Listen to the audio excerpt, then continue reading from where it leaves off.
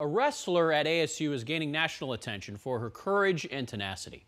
Team 12's Lena Washington shows us how this wrestler is breaking barriers and opening doors for other women in the sport.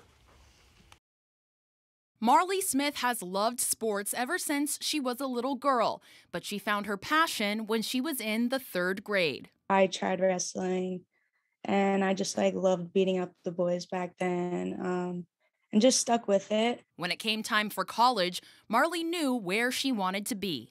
ASU, I loved everything about it. It felt like home to me. Being the only woman on a team in a sport dominated by men hasn't been easy. In a sport where strength and technique go hand in hand, Marlee had to step up her skills and her conditioning. Marlee trains with the men on the team, but with no women's wrestling teams in Division I athletics, she must compete against women wrestlers outside of college in regional tournaments.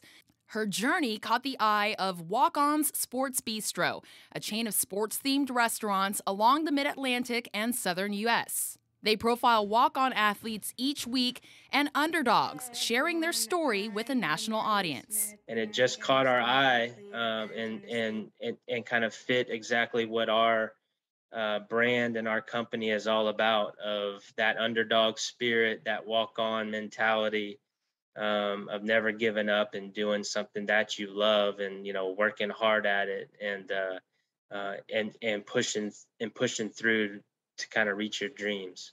Being named as the Walk-On Student of the Week gives Marlee the opportunity to share not only her story, but her vision of promoting D1 women's wrestling.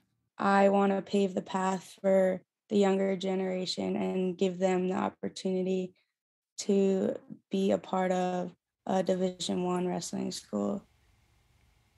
Walk-On Sports Bistro plans to expand to Gilbert next year.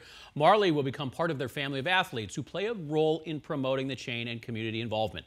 Marlee plans to stay involved, promoting the need for Division I wrestling for women well after she graduates in the spring.